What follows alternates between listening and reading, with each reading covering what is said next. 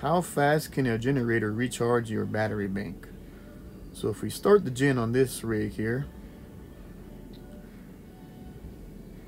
once we get it started, we're going to go to our servo screen here, and then we're going to go set the shore power limit for this generator. So this generator could put out about 45 amps at max, so we'll put this current limit to 40 so we don't overload the generator. And then once we got that set here, we can go back to our main screen. And looking at our main screen, the top left corner is our shore power or generator power. So that's going to kick on there, and you'll see shore power pop up. Now once that pops up, you know you're getting power from shore.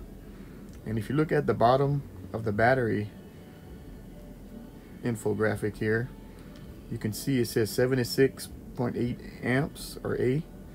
That's about how many amps per hour is getting charged from the generator. So about almost 80 amps per hour.